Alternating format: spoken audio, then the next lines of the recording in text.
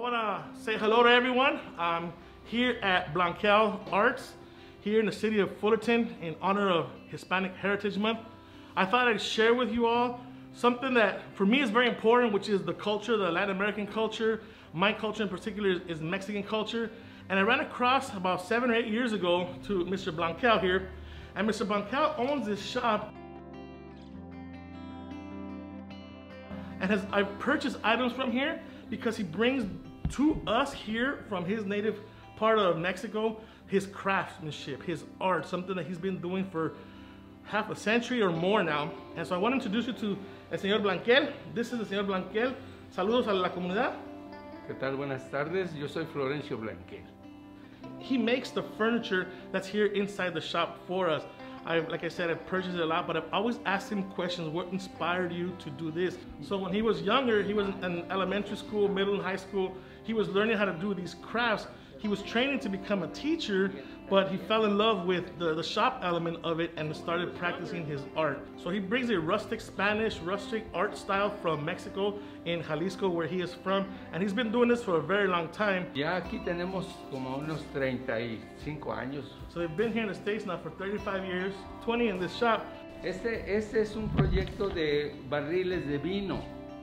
So he made these. These are wine barrels in particular that he's converted into seats. And sometimes when you go to places, you're forced to buy a whole set, but sometimes the person just wants one item. His clients know this about him, so they'll come and order in pieces and they'll get these materials for him. Many years ago when I came by, I noticed that before it was a lot different, but in the alleyway, there were numerous artists out there showing themselves in the act of producing art and creating art. So it wasn't an exhibit. These were artists who were sharing their craft with anyone in the community. And I was asking him, whatever happened to that? So he said, the pandemic hit us, of course, but the love for their craft, the love for their art has always been still prevalent. Ya comencé yo personalmente motivado con artistas locales aquí. And so on Fridays, once a month, he's now started to encourage local artists to come out here. So he'll be outside, he pops up his materials and his tools outside, and he'll start chiseling away, carving away, and making projects.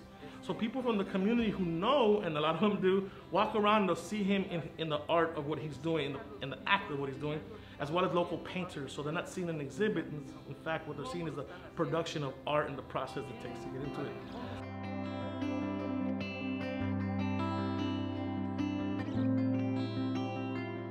He has had students work up. He's gone to locations or had children come and do work.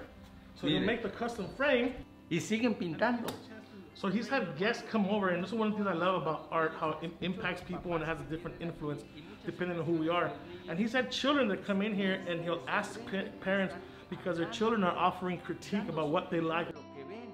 Y yo le pregunto, ¿les gusta hacer arte a su niño? Sí les gusta. And he'll ask the parents, hey, do your kids enjoy art? And the kids have said, yes, I like art. So he tells kids, go ahead and bring 2 pieces. One for you, I'm gonna frame it for you and give it to you. And the second piece will stay here in the shop.